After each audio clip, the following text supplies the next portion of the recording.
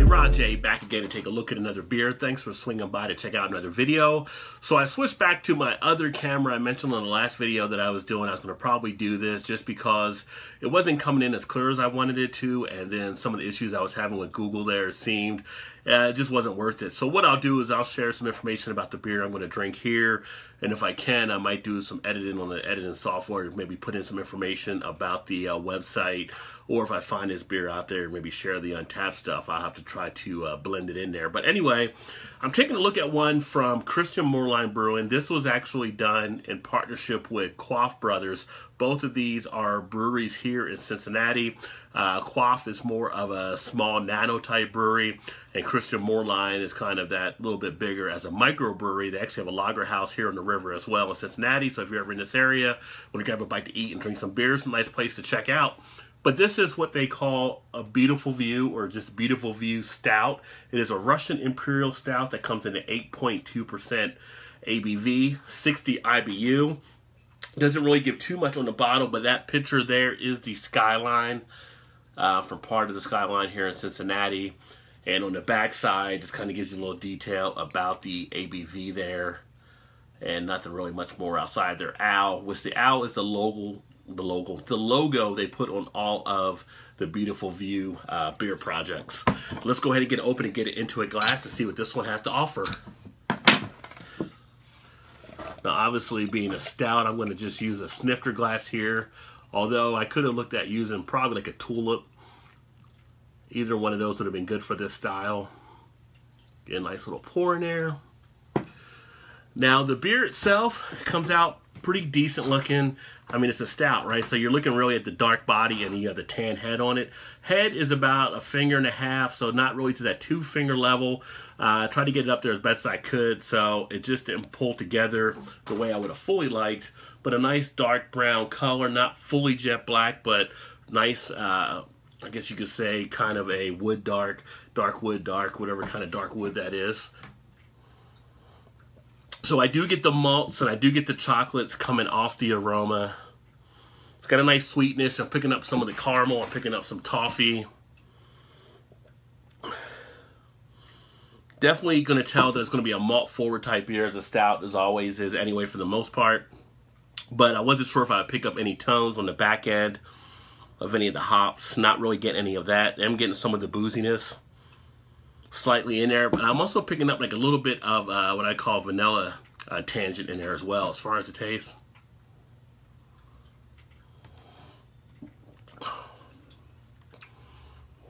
Now, in the taste, I'm actually getting a little bit of a thinness in there. I'm also picking up a little bit of a vanilla in there as well. The carbonation is actually a little bit more carbonated than I would expect to get on a stout, especially in a Russian Imperial Stout. It has a slight bit of a seltzer type feel. You get that bitterness on the front, and then you do feel that on the back end when you do swallow. Not getting off the tongue as much around the mouth. I mean, it's really kind of a thin one to be a Russian Imperial Stout. You would expect it to have a little bit more body on it than it actually does as far as the mouth coating and the mouth feel.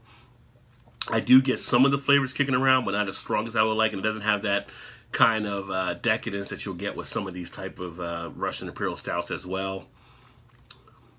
Plays more like a regular stout than a Russian Imperial, in my opinion.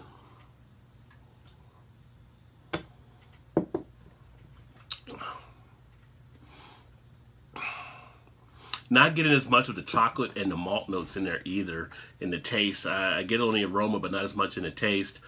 Appearance-wise, do get a little bit of lacing taking place. It's not as strong as what I would expect to do. Now, Moerlein usually does a pretty good job on their beers. So on this one, it's kind of a little bit disappointing there. When you're doing a Russian Imperial Stout, there's kind of just something you expect with it to have that this one seems to be lacking. Like I said, as a stout, it's okay in that regard, but if you're going to go Russian Imperial, you have to try to bring that whole package for what a Russian Imperial Stout would actually bring as well. Duration on the flavor, I'm feeling a little bit of that duration, but it is slighter than what so many other ones out there would do. I would say probably a short to average, but closer to a short duration on the flavor. It's not really getting that cheek tingling that I usually expect to get one of these.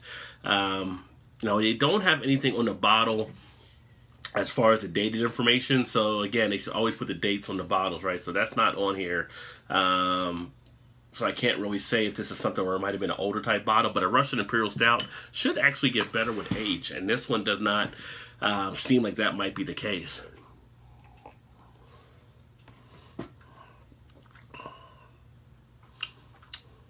But yeah, it doesn't have that nice velvety type feel that I also get on some of these beers usually. It doesn't have that kind of smoothness that I've come to really enjoy in a Russian Imperial Stout. So to me, a little bit more overcarbonated than it needs to be, a little bit stronger than it needs to be, and just a beer that's there, but not really all that great. So for me, out of 5, I'm going to actually give this one here, in my opinion, I'm going to actually put this down probably at about a 2.25. Just not overly thrilled with this one.